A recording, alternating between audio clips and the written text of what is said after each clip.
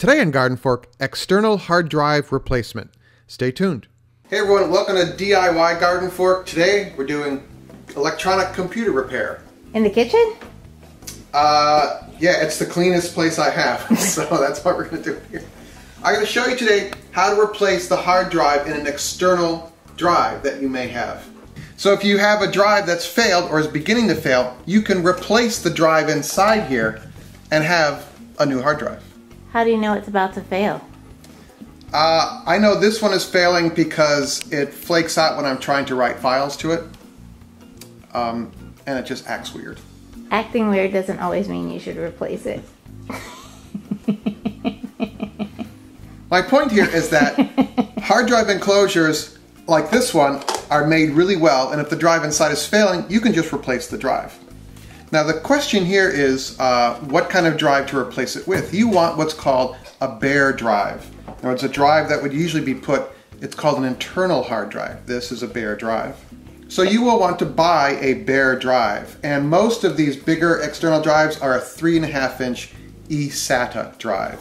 So you can tell that by looking here. There's an eSATA connection here. So you basically want to get the same drive. Sometimes you can get a larger drive and fit it in here as well. That's what we're going to do today. This is a 1 terabyte. I'm going to put a 4 terabyte in it, which would be nice. A couple things to remember. You want to do this on a clean surface. You want to discharge any static electricity you may have in your body. You literally touch the sink. The sink is usually grounded to the electrical system, to the ground, so you're discharging any static charge you have, and then you can work on this. Are you making that up? Don't rub your feet on carpet while you're doing this. And there you go. If you notice, on the back of the drive are some screws, and we're going to take these screws off, and then you're going to take, there's a little sticker covering this screw. That's their way of telling if you've messed with the box and you're voiding your warranty, but this thing is 3 years old anyway, so it's past its warranty. So these are Phillips. Not all of them have really long screws like that. Usually these are very tiny screws. This is kind of an unusual design. Alright, so now the front of this is going to come off. Oh yeah. Like that. If I take the bottom off, there are 2 screws here, okay? My point with showing people this is most people will throw the whole hard drive and the enclosure out because, oh, it's broke, it's not good anymore. And what I want to tell people is, you're doing a little DIY electronics, you can reuse the enclosure and save money because you're just buying a bare drive like this is much less expensive than a whole new hard drive with an enclosure. So if your drive is failing or failed, you can just buy a new hard drive and use the enclosure. This is a really nice enclosure. Why do they fail? Hard drives are very much like a record player. There are these discs, they're magnetic discs, and they have an arm that goes across them. And after spinning for thousands and thousands of times, they eventually wear out. Okay, I've removed the 2 screws in the bottom. Okay. And this literally falls out like that.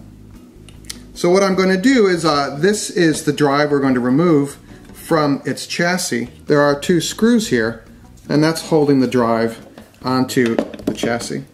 So we'll just remove that. And then these screws here. Be very careful around this circuit board. You don't want to scrape it or drop anything on it or break it. And then this pulls out like that. That looks easy. So this is our broken drive, and this is our good chassis, and we're going to put a new drive on here. If the drive is still functioning, you can copy the media or files that are on the drive onto your new bare drive by using what's called a dock. These are pretty cool. They literally allow you to take bare drives, and this is now a hard drive. And you can use a cable to connect this to your computer and your drive, copy the old data over to your new drive, put this drive in the enclosure. So you can use the dock more than once? Yeah, this dock is really great. There's a link below to buy these docks. I like them a lot. You obviously have one. They're great. They're great for doing backups. Okay, here's our new drive. So I'm going to take the drive and slide it in. Easy peasy. And it just mates up. And then we make sure that the holes are lined up back here. So these 4 screws hold your hard drive onto the chassis with all the electronics that run the hard drive. Alright, brand new drive on the chassis. Ready to put it back in here. You can do this. It's just be sure you're grounded. Be sure you're grounded. You discharged electricity to a ground, so you're well grounded. And then buy a drive. Excuse me, are you well grounded? No. But I am going to slide this in. Pay attention. There are some screw holes here, and there are some screw holes here. Okay? It's easy to flip. It's easy to put this in upside down. So this. Hold on, I just have to nudge it in here. So.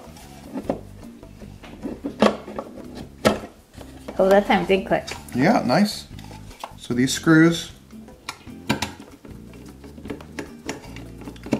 go in. So we're just putting Humpty Dumpty back together again. Yep, exactly. Very good. Put this on here. This has to line up. This little button has to line up with the button there. All right. I can do that. Just like that. Okay. All screws. Go back in.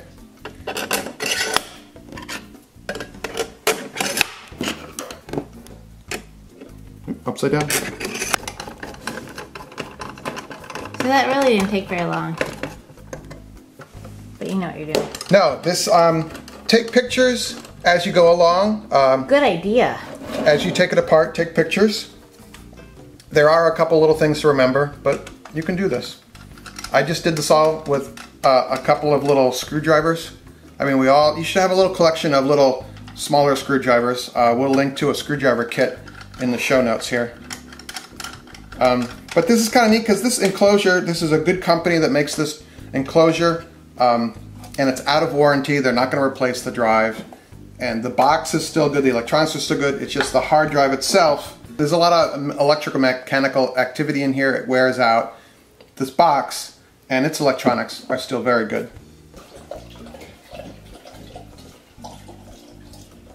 There you go. We've replaced the drive in our drive enclosure. You save yourself some money. You're good to go. These are kind of cool. Give them to your kids. Taking these apart is a lot of fun. Sorry, Labradors. They will not take this apart. It's not as much fun for them. But it's kind of a neat electronics aha to let your kids take this stuff apart. They can learn about electronics. Maybe it'll spark their interest in a career, you know? So there you go. More DIY videos on our site, also on our YouTube channel. You want to subscribe, hit the button right there. You can also get our email newsletter. Comes out every week. There's a link for that here, hopefully, as well, and down in the show notes. And again, links to buy the drives and some tools I suggest are here in the show notes as well. All right? So go out and do cool stuff. If you have some comments or thoughts about this. I have a comment. Yep. Are we going to get to see your tape Dewey Decimal System in the future? Blue tape is very high tech. All right, there you go. Any questions, comments? Leave them below. Always like to hear from people. Okay? So make it a great day. I'll see you. All right, if I give you these, you're going to be quiet so I can finish the show, right? All right.